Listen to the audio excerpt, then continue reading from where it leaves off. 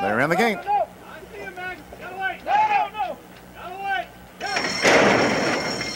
And they're off. Taking stock, Kiss It. They both blast right out. Check by Danny Flirtini, Zephyr Ice, last of the quintet as they race up the backstretch. Taking stock to a short lead. On the outside, check by Daddy to the early attack.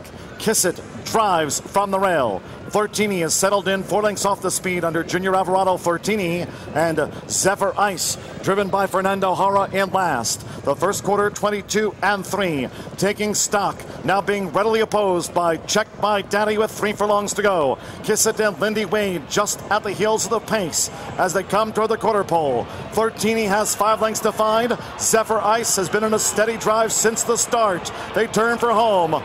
Half mile in 46 seconds flat. Top of the stretch. Taking stock just holds Check by Daddy. Kiss It is switched out. Flirtini, Zephyr Ice stand side. And the final furlong. Check by Daddy taking stock. They're neck and neck inside the final 16th.